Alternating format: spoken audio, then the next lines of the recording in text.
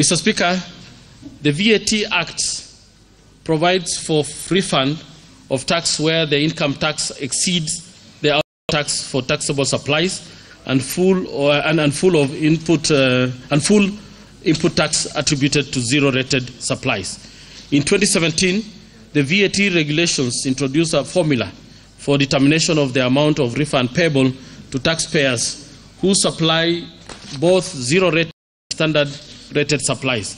However, the application of the formula is adversely affecting exporters, as they are not able to fully recover the excess input tax relating to zero-rated supplies.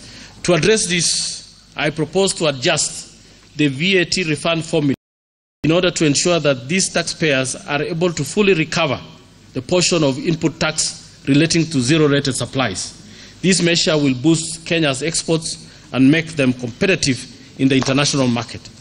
In addition, Mr. Speaker, the value-added withholding tax system has been in operation for. However, the implementation of the system has encountered challenges, the major one being a build-up of huge credits, yet the law does not provide for refund of the same to the taxpayers.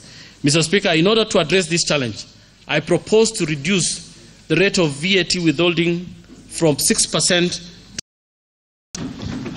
This will not only help reduce the build-up of VAT refunds, but will also help enhance the cash flow of our businesses, community, and stimulate economic activities and job creation.